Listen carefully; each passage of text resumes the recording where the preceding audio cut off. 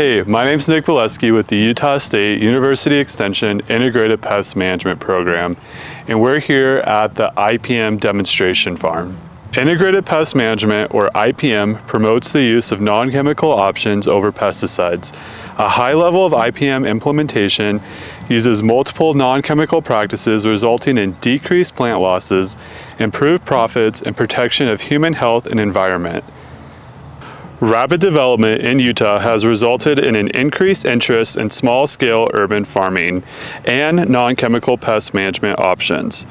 Although Utah has lost 16,792 acres of farmland between 2012 and 2017, the total farm operations has increased, where 34% of these farms are between 1 and 9 acres, and about 44% of these farmers have less than 5 years of experience.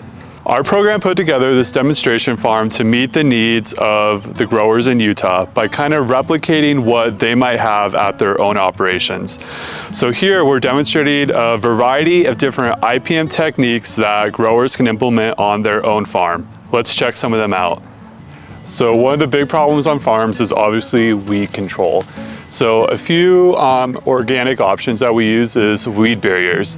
So here we're using straw mulch, plastic mulch, and then weed barrier fabric. So companion planting is the use of interplanting different crops together for some mutual benefit. It's a really common practice in small urban farms and home gardens. So in this trial, we're looking at the use of different herbs like basil, parsley, and chives interplanted amongst 5 different varieties of tomatoes. So we have our variable group right here, and we're going to compare that to our control plot where there's no companion planting. So we're going to look at things like the amount of pests, the overall plant health, and then yield. Row covers are a really effective way to physically exclude different pests from accessing our crops. Brassicas are one of the most susceptible crops to different pests like cabbage aphids, cabbage loopers, cabbage whites, a lot of different pests. So in this trial, we're looking at using insect netting to exclude those types of pests from our Brussels sprouts, kohlrabi, kale, broccoli, cauliflower, and cabbage. So we have half of those covered and then half of them exposed. So we're going to look at different pest counts and then just the overall quality and yield of our plants. Tomato spotted wilt virus is very problematic throughout Utah, especially in our tomato and pepper crops. It's spread by different thrips species. So in this trial, we're looking at using silver plastic mulch as a way to deter thrips away from the plants to reduce the spread of the virus. So here we're comparing the silver mulch versus the standard black mulch within pepper production. So throughout the season, we'll monitor for the amount of thrips using these blue sticky cards. And then of course, we will test for the tomato spotted wilt virus within these pepper plants later on. The silver mulch is effective because it reflects and shines bright lights that deter the thrips and a lot of other pest species away from the plant. We're also using silver mulch over here with our brassica crops to exclude the cabbage aphid and other various pests. So we're comparing the silver to the black mulch. Many Native American nations use the Three Sisters intercropping practice based on the knowledge of the 3 cultivated groups, corn, bean, and squash, taking care of one another when planted together. Three Sisters intercropping likely enhance soil health, but little research has examined why this might be true. The reasons may include the same biophysical mechanisms in modern intercropping that result in nutrient cycling, soil biological activity, and the accumulation of soil organic matter. We wanted to try out the Three Sisters technique on our farm site.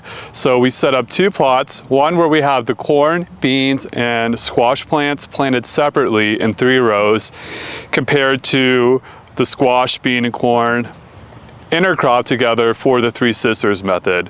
So obviously we don't have any weed control here because we want to allow that to be a part of the study to see if weeds have an effect and if there's a lot of weed control with the intercropping method.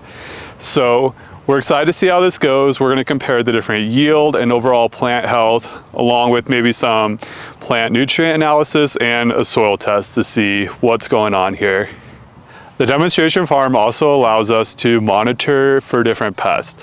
So we set up a variety of pheromone traps, which use a synthetic lure that has the same pheromone of different specific species that will attract them. So they'll come into these orange delta traps and they will get caught on our sticky cards.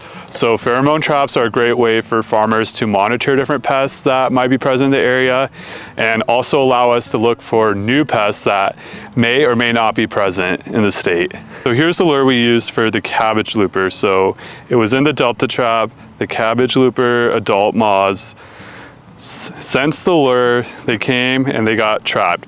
So this can be used as a monitoring tool for large farms to know kind of what the population levels are at. So yellow sticky traps are a common tool that are used in home gardens and farms just to catch pests, and it can help you monitor for what might be around eating your crops and give you an idea of how you need to manage. Pollinators play a vital role in our agricultural industry, local economies, and overall health of our ecosystem.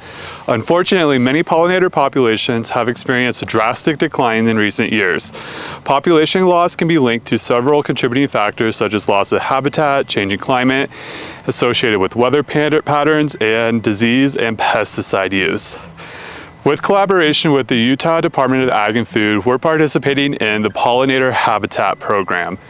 The goal of this program is to increase the amount of available pollinator habitat throughout Utah, with particular focus on native bee habitats, enhance and expand the existing landscape to improve resources like pollen and nectar available for pollinators, provide better connectivity between habitats to better support beneficial species, increase access and availability of native seed resources across the state, and of course, increase public awareness and involvement to improve pollinator habitats statewide.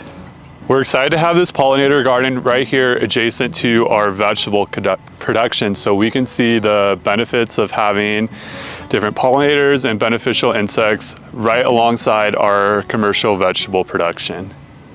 If you have more questions about integrated pest management, check out our website and all our resources on the USU Extension website, and also check out this and other videos about IPM.